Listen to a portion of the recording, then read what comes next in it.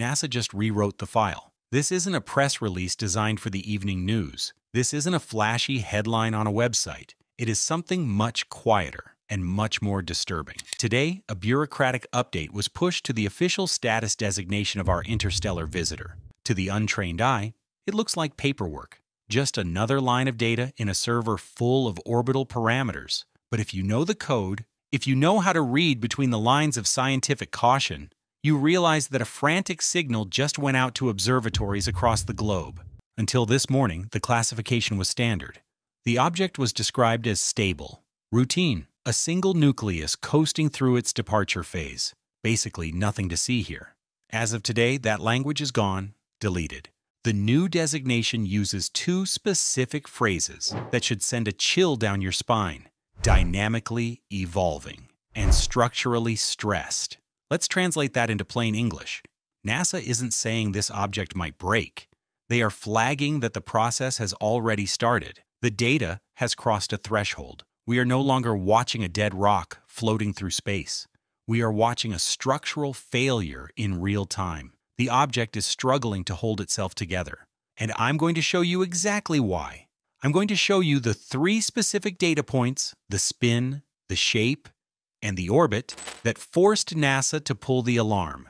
Because once you see them, you'll understand that we might be days away from watching an alien world disintegrate before our eyes. To understand the danger, you have to look at the heartbeat of the comet.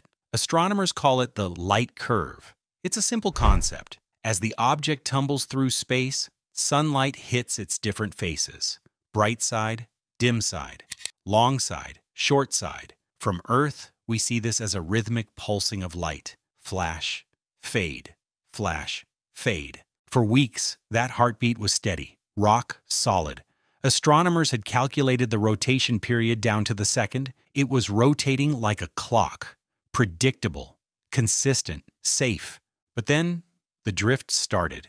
At first, it was subtle, tiny variations in the timing, the kind of thing you dismiss as noise or atmospheric interference. But the noise didn't go away. It got louder. The newest data shows a pattern that is impossible to ignore. The flashes are arriving earlier, and earlier, and earlier. The rotation period isn't just drifting, it is shortening, rapidly.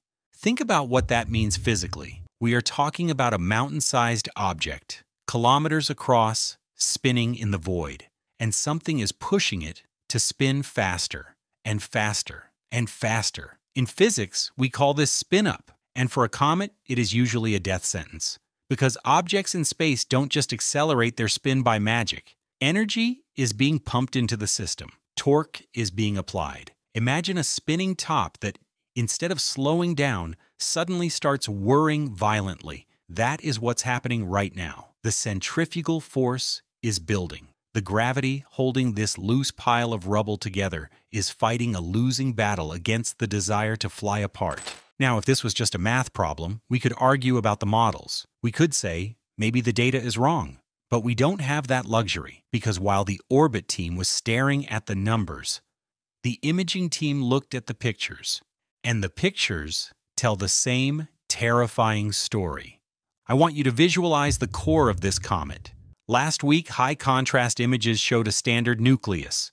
Round, fuzzy, a smooth, glowing ball of gas and dust, like a healthy comet should look.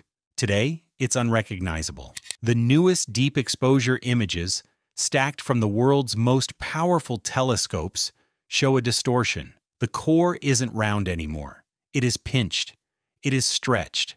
It looks like a dumbbell or a piece of taffy being pulled by invisible hands. You can see two distinct lobes of brightness trying to separate. And between them, a thin, desperate bridge of light, material that is barely hanging on.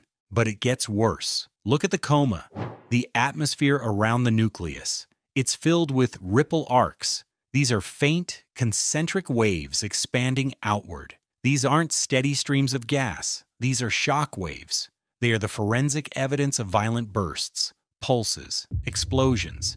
It means the venting isn't smooth. It's coughing. It's sputtering. It's blasting out material in discrete, violent events that shake the entire foundation of the object. So, the math says it's spinning too fast. and the images show it's starting to tear down the middle. So the big question is, why now? Why is this happening after it passed the sun? Common sense says the danger zone was months ago, at perihelion, when it was closest to the heat. It survived that. It's moving away now. It's cooling down. So why is it breaking now?